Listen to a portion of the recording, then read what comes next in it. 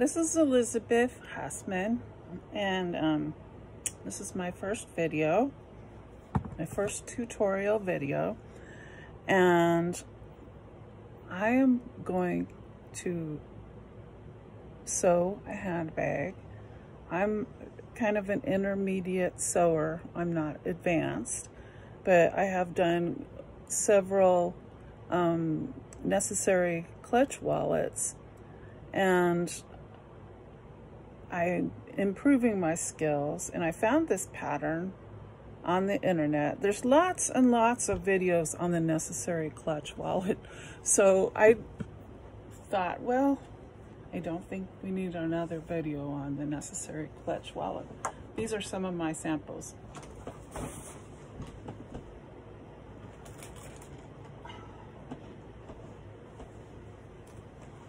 This is one. This is the inside. I used my husband's blue jeans on the inside. It's an early version. Learning a lot about sewing by making this. Here's another one.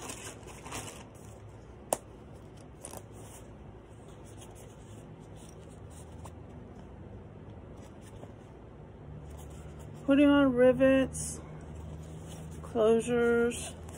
There's a closure. It's kind of a cool little closure. Look.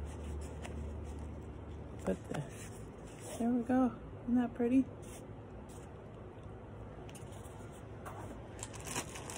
Using different scraps. This is a very scrappy kind of a wallet. There's lots of really good videos on this wallet. And I love that you can mix and match scraps with this pattern, and it looks really good. See, I'm a Christian, and I love the cross, and I love mixing. I love that vinyl. This is all vinyl. I had a few pieces of suede. I have other necessary clutch wallets that I made, and I gave them away. These are what I have left.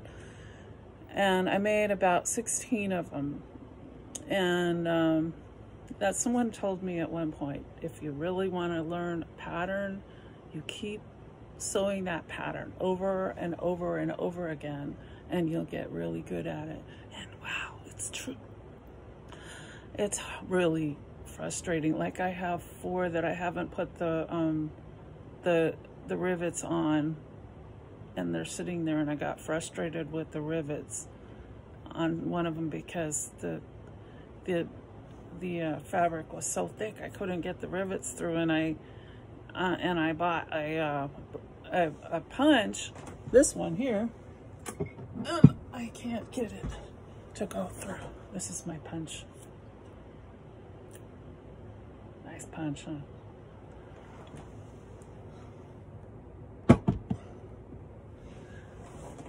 So anyway, I could not get the rivets to go through. So on this one wallet, so I just put it away for a while.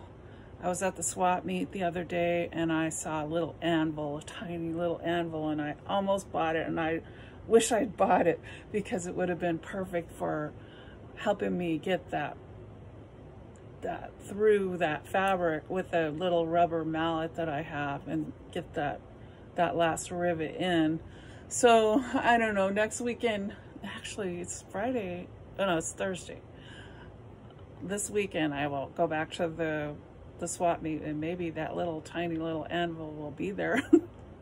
I doubt it, but you know, you could dream. And that's what the swap meet is all about. I love our little swap meet here, it's in Marysville at the casino. You can get so many great things at the swap meet. So, and I'm a artist, and you know, I just get these crazy whims, and you could show up with $20 and come home with like $200 worth of stuff that you pay for in an arts and crafts store easily. So let's get back on the subject. I'm off the subject. we're back to this pattern. It's the one that I showed you in the beginning of the video. I downloaded it. This is what you pay for. Okay? It is, how many pages? Let's see. Well, there's lots of instructions on this pattern. This is a well-written pattern, a very well-written pattern. 26 written instructions with lots of diagrams in color. And then there are the pattern pieces. Well, the first time my brand new printer missed a bunch of pages, I don't know why. I don't get that. My brand new printer, there's my brand new printer, missed a bunch of pages. I hope you got that. Yeah, odd, huh? So anyway, went and redid it, and I have a complete copy. Well, I'm not going to waste those other pages, of course, because, you know, my friend said, so keep trying the same pattern over and over again, and you will get really good at this. Well, I was hoping that I've got a bunch of new toys. I got a new printer, I got a new sewing machine, and a new Brother scan and cut. Want to see my scan and cut? I was hoping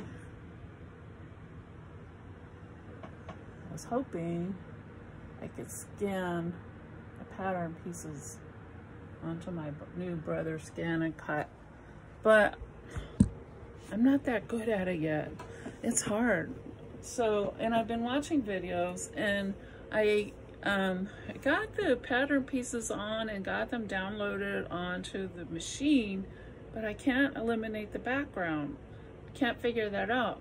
So when I print it up, everything that's on my cutting mat starts cutting onto my sample piece of paper, and I don't want that on my fabric. I don't want my fabric to be all full of holes where it shouldn't be, because I want to be able to use those little, that's the purpose of having a scan and cut, because you're supposed to be able to use every little spot on your fabric. And you can fussy cut, and you can do all kinds of things, and it's super easy to cut. And you should be able to cut out these purses and wallets in the fabric like so easy, but right now it's not easy. So I'm gonna cut it out the old-fashioned way by hand with my scissors and my tape, and I'm just taping it together. You see my little tape dispenser? Where is it? There, right there. My ladybug tape dispenser. And there's my pattern pieces. And my old-fashioned scissors. And I'm just sitting here cutting out my pattern pieces.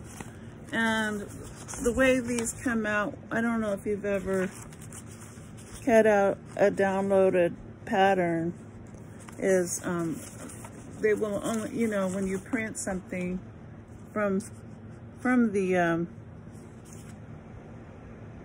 printer, of course, you can only print as big as the printed paper is, right? So, of course, you join your larger pieces. Of course, that's joining A to I, which isn't correct, right? But you join your pieces that way. You get the idea, right? Yeah. So that's how you get a bigger piece, and then you tape them, and then you know, you get your larger pieces, and so it's very economical. Plus, most of the patterns don't seem to have any rectangles. I don't know, I wish they would, because it really is, I mean, I'm sure it's saving time for them, or some kind of a, you know, saving them some kind of pain in the neck, but it sure isn't saving me, and I'm the customer. So I would like it if they would print out the rectangles, you know, but of course I'm gonna do those on my Brother, because I could sure figure out how to make a rectangle. And I have been gathering up all the supplies I need for this purse that I'm making. It's called the Siana Handbag. Siana Handbag. And it is so cute. It is the cutest handbag. And see, what I like about it is right here, this middle part. And all of the sample, I don't know if I'm going to be able to bring them up, all the pictures. Later on, maybe I can bring them up. But I'm an artist, and I like that this bag is a canvas. You see that? It's a canvas. See that woman in the middle? Now, it has lots of accents. It's a very complicated bag. It's not easy. It's going to be a real challenge. However, with all my new toys, I have a new embroidery sewing machine as well. This will be a lot of fun to decorate this bag. And I've got a huge bead collection, and my husband does too. My husband loves doing that too. And I, years of macrame and, all kinds of craft work. I'm weaving, all sorts of things. And I have a huge stash of fabric. So this will be fun to play with the designs of this.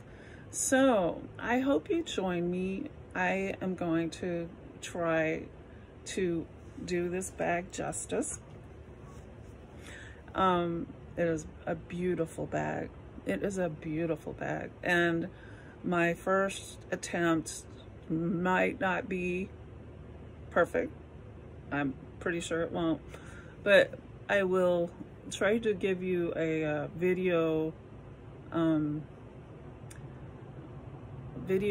journey, okay, along the way of how I can get from A to B.